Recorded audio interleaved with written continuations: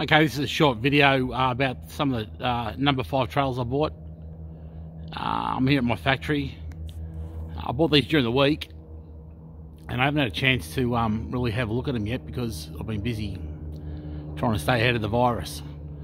Anyway, I've got it on my fork now with the slippers and it's sitting there nicely actually. This is the one that I'll call the No.2 because it's not as good as the other one, and I towed this one on the back of my tray of my Transit. So let's have a quick look at it. So the bloke I bought it off, he took these tyres off and wheels and stored it outside at his property at Yannicky.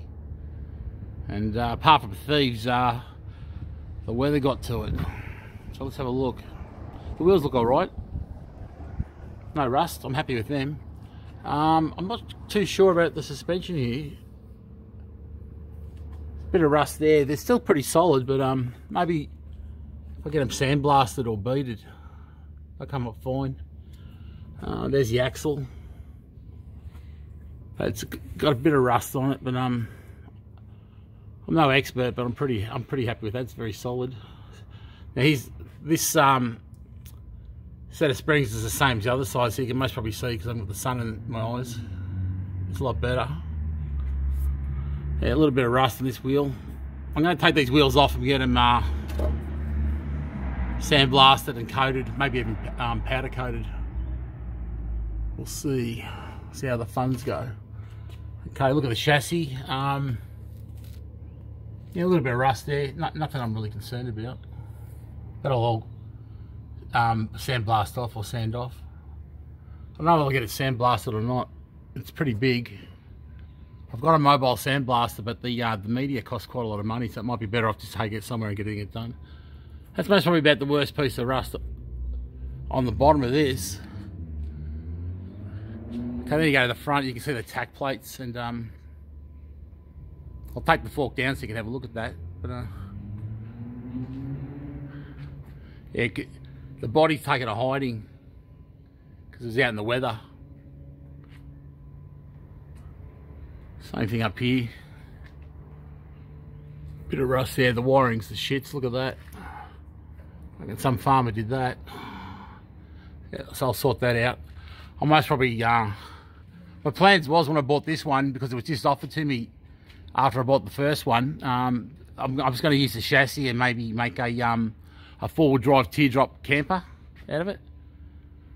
So I've already got a camper pretty good for my truck, which is just over there, one with the skull on it. That's a Mitsubishi FG84, and it's got my camper on the back at the moment. Yes, I was going to make a camper out of this for my mates, so they don't have to sleep in the same room as me. But I couldn't anyway. Anyway, getting back to the trailer. Yeah, the connectors are okay. This has got a fair bit of rust, so I'll most probably refab these. I'll get a new jockey stand.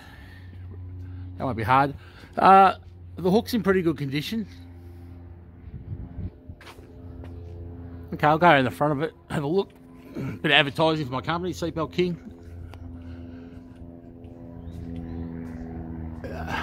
Yeah, everything's all correct on this. There's nothing broken in the electrical, so it'd be good spares for the other one. Just let it down.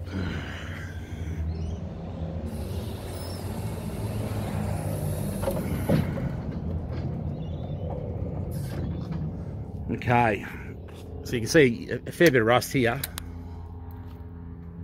It's still pretty solid though, so it'll most probably come up actually. I thought that'd be almost like tin foil, but it's not. So a bit of rust here.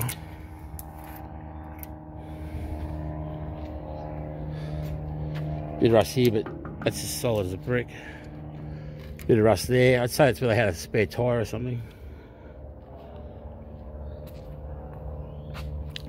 Now this is, yeah, that's pretty effed. I won't use any nasty words because I'm going on YouTube. Same thing here. It's actually it has heavy stuff in it. I don't know why it's been carrying water or something. Rocks.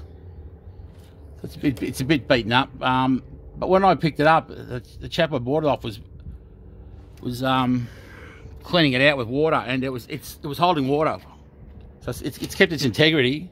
I just got to find another metal bung for us. I might have to turn one up.